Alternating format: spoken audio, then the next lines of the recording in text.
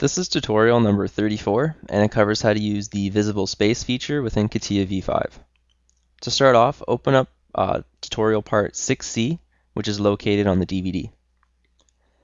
Now in the last tutorial, what I showed you was how to use the hide and show, and in this one I'm going to show you how to swap visible space and how to use your visible space. Now, in the last one we were hiding some of the components, but really, where are those components going? And where that is in the other space. So if you click swap visible space, you get another space that shows what is not shown to your face in the other space. So everything that is hidden, so you might find sketches, work planes and whatnot, and it'll also be the parts. So right now let's hide this part, and if we go back, now they're in this space here.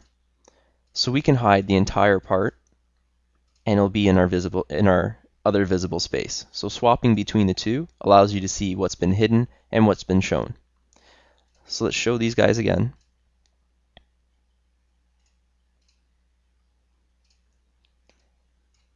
And you can see that we also brought over these lines here. So we can hide them, and then they're going to go into this visible space.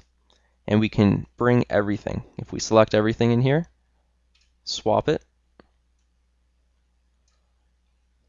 So let's bring in each one by one.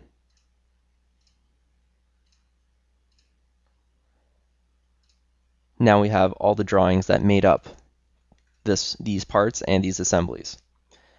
So when you're hiding stuff, you're able to go back and see what's in your visible space. Now, when you get into very complicated parts, especially when you're doing surfacing too, your visible space is probably going to be more action, more stuff in there than when you swap your visible space. This space here, what's invisible is going to be larger than what's going to be in your visible space because it takes a lot of components and geometry to put together your part.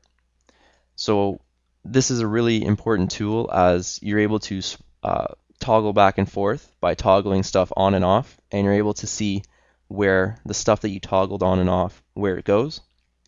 So it helps you create your part, and it helps you know that, hey, I lost this part, where did I put it?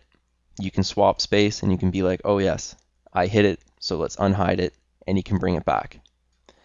So that's just an introduction to the visible space, and in the next few tutorials you're going to be seeing how we're going to be applying this visible space not just to assemblies or just to products, but also sketches.